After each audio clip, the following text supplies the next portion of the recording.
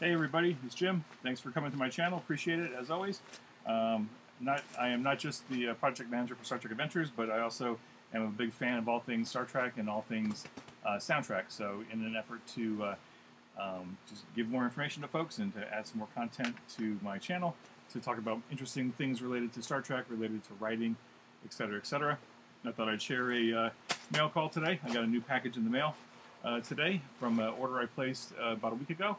And I thought I'd share it with everybody, just in case this is something that you're curious about and want to use either for your writing purposes or your Star Trek purposes or whatever. So I am on La La Land Records email distribution, right? So anytime they have a new soundtrack release, I'm informed. There's several different companies that do new soundtrack releases. They release classic albums from movies and television shows from days gone by. I love movie and television soundtracks and scores, not just for the music and for supporting the composers and the producers of the shows, but also because I like to write with music on. I can't write in silence. I need to have some music going on in the background to be inspired by. And when I'm writing, it needs to be non-lyrical music, right? I can't listen to lyrics when I'm writing because I'll get distracted and I'll start singing along, or I'll start typing the lyrics and it just doesn't quite work for me. But musical soundtracks, specifically musical scores, whether it's from a TV show, a movie, or even video games. Video game scores have gotten very, very good over the years to where they're almost, movie and television score quality. And so there's some great, great stuff out there. I like.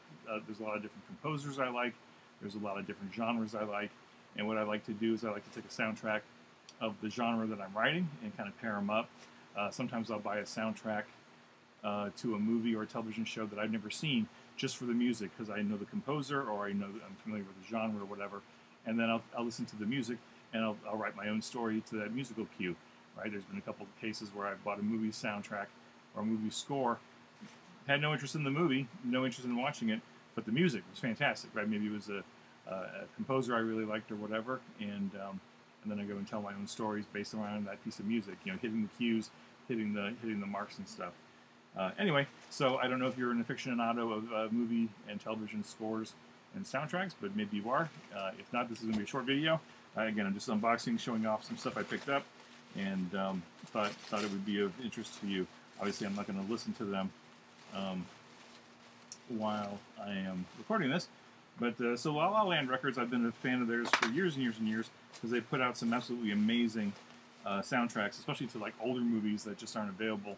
The soundtracks just aren't available anymore. Like especially some of the classic westerns that came out in the 60s and the 70s. Poseidon Adventure, John Williams, they've done all kinds of stuff for John Williams. And then for the purposes of Star Trek, they've done a lot of great musical scores and soundtrack sets for Star Trek. And so I highly recommend checking them out if you need music for either your game sessions or just as inspiration to listen to, or maybe if you're working on fan fiction or something else. By all means, go grab some music. Also of note, they are fabulous packagers. They packaged it U.S. Postal Service. There's like 8 feet of bubble wrap here.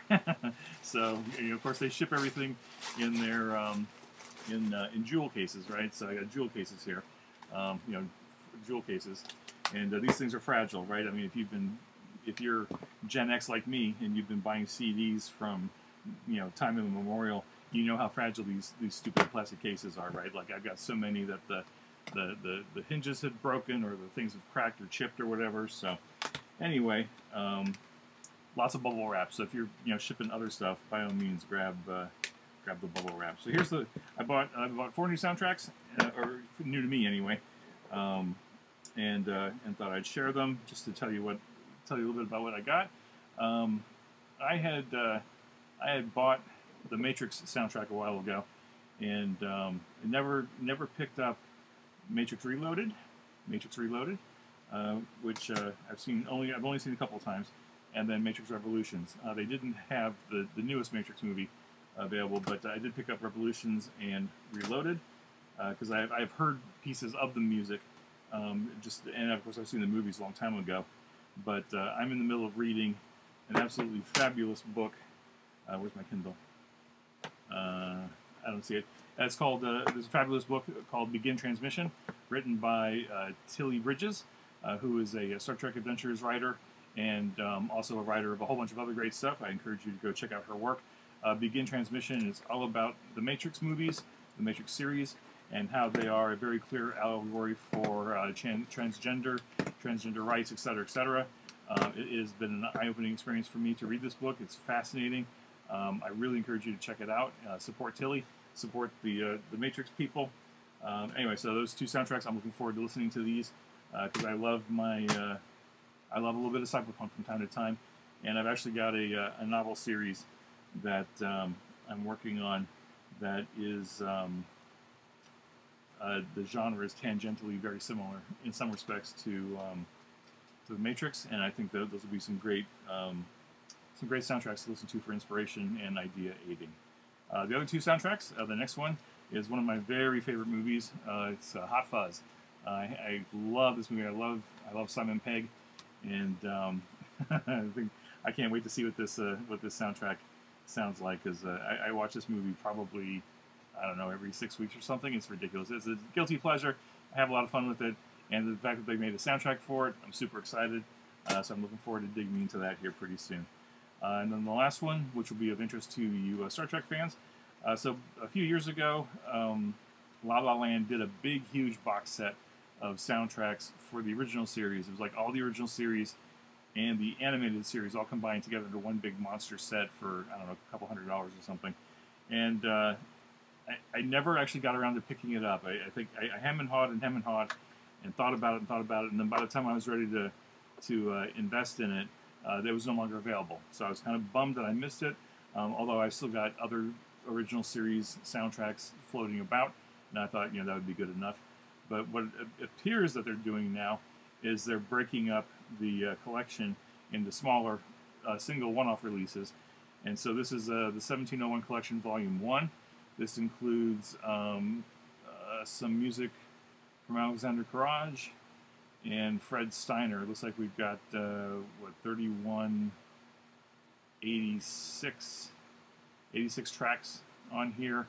Total album time is 148, so almost 2 hours worth of music. Covers the main title, Mantrap, Naked Time, Charlie X, Mud's Women, The Corbomite Maneuver, Balance of Terror, What Are Little Girls Made Of, The City on the Edge of Forever, an end title, and of course the Desilu sign-off ID at the very end. So you can see that the reflection might kill it here. I don't know. I have not even taken these out of shrink wrap yet, obviously. But yeah, 1701 Collection, Volume 1. I can only assume that there will be more volumes to come to kind of fill out what was in that big honkin' box set.